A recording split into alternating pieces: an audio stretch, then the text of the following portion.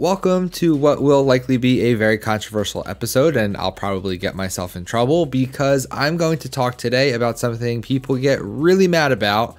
Today, I'm going to give you 7 reasons why you should leave your current gym and find a new place to train. And just before we get going, if anyone watching has left a gym to go to a new school, please let me know what your experience was like and how it was received by your current school, because I'm genuinely interested to know. But sometimes you just need a change that you definitely need to make.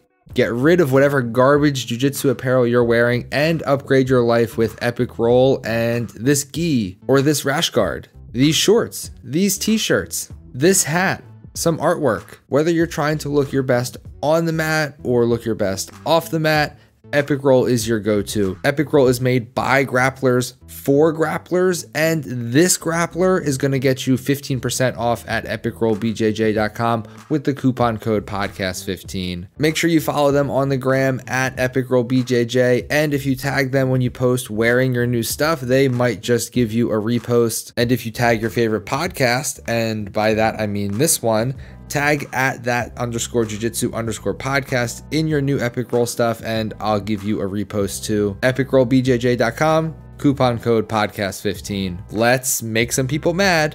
Here's why you should leave your school. Welcome to That Jiu-Jitsu Podcast.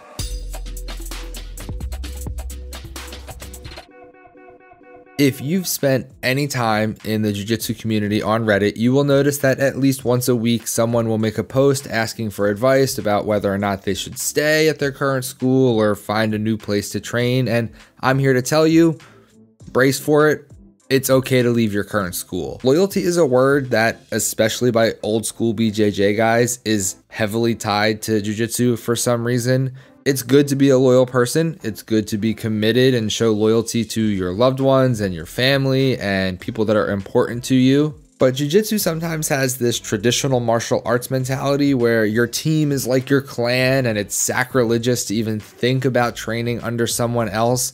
Like, all professors are constantly at war with each other and you're deserting one army for another. That's just not how it is today. If you're a pro competitor, I'd say all of the reasons why I'm about to tell people to leave their school probably don't apply to you, mostly because they've got you to this point being a professional competitor. They know you, they know how you need to prepare, they know how you need to be coached to be successful. But if you're a hobbyist and someone who just trains jiu-jitsu because jiu-jitsu is fun, then you are a consumer and your school offers a product that you pay for. That's not to demean the relationship you may have with your school or your instructor, because you can be very close to them and even consider them close friends. But at the end of the day, they provide a service and you pay for that service. If you're unhappy in some way, you have every right to find someone else whose services you'd rather pay for. It's not disloyal. You're not a scumbag. You're not going to burn forever in jiu-jitsu hell. With all that being said, here's some reasons why you should find a new place to train. Every gym has a culture. It's usually hard to define, and the school's culture is what makes it what it is. How is the relationship between the instructors and the students, and between the students themselves? How casual or strict is the school? Basically, a school's culture is how you would define what it's like being on the mat there. If any or all of that changes, then it might be time to leave. When a culture shifts and those relationships are shaken up, it can be jarring. Think about your own identity. If the way everyone perceived you and described you suddenly shifted, that would be pretty tough to cope with. Same with a jiu-jitsu school.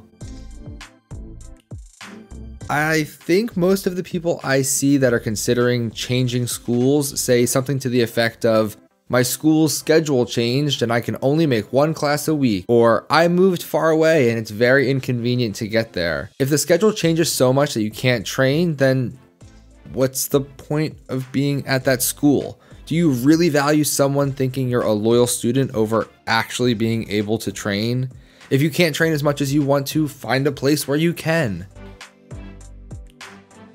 Speaking from personal experience, sometimes you can simply outgrow a school. Sometimes you get to a point where you feel like you've learned everything you can from a school or an instructor, and for some of the reasons I'm going to discuss next, you know you've absorbed as much from them as you possibly can, and it's time to move on. Maybe you're someone who is trying to compete, and when you show up to train, the class is just full of lower belts and you're not getting the hard training rounds that you need.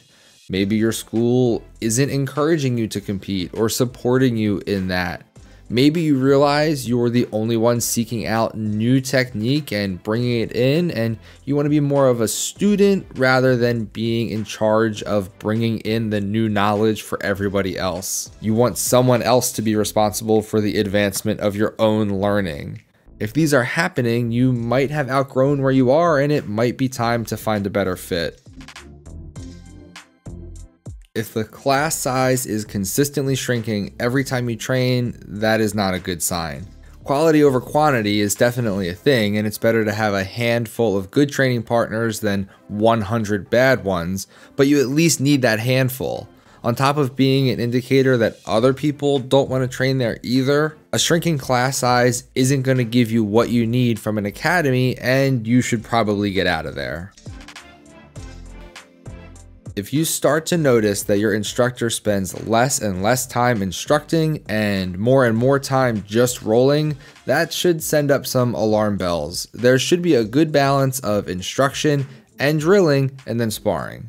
If class is turning into just an open mat where you show up and spar, then you're not learning and your instructor is doing you a disservice by not teaching. Also, we'll call this point 5A, I guess. It doesn't really warrant its own point, but if it's obvious your instructor is making up what they're teaching as they go along, you also don't want to be their student anymore. If you can tell they didn't know what they were going to teach until they got on the mat, that's a bad sign too.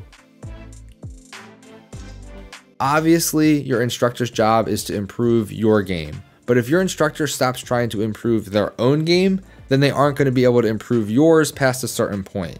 You should ask yourself, who is my professor's professor? Who is my instructor learning from? How often are they learning new things, and how are they trying to improve their own game? If they aren't trying to improve their own game, how can you expect them to improve yours? You're going to hit a point where they have nothing else to offer you, and that is not a good point to be at. This is probably the most important one. A good reason to leave a school is if you just fucking want to. If you just want to try somewhere else, you honestly don't need a reason because, as previously stated, it's your life and your money. Do what's best for you. How do you go about leaving a school?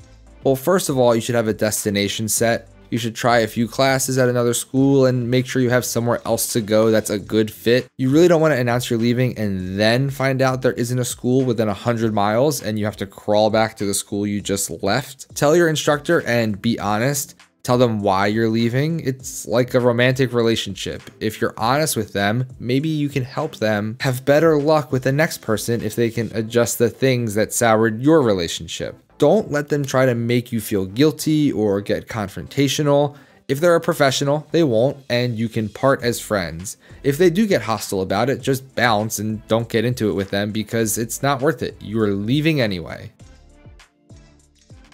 When you do find a new school, don't talk shit about the last one. No matter why you left, you don't need to air it all out. You can be honest with your new school and discuss things that you didn't like about your old one, but there's a difference in making sure you're on the same page with the new place and completely trashing the last place. First of all, it doesn't really accomplish anything. No matter how much shit you talk about your old school, it's not going to change anything or change the experience you had, so what good is it? Second of all, talking all that shit is just going to have your new school asking, well, what's he going to say about us? And that's not how you want to start a new relationship.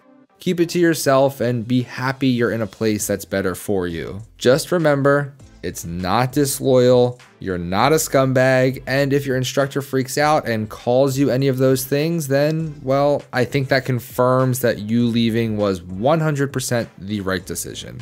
I hope you found this helpful, and I am interested to hear your stories about leaving schools, so please comment below what your experience was like. If you enjoyed this video or you hate watched this video, either way you made it to the end, so why not smash that thumbs up button? And if you are not already, please subscribe to the channel. There's some things over here that you should watch next, and I will see you all in the next one.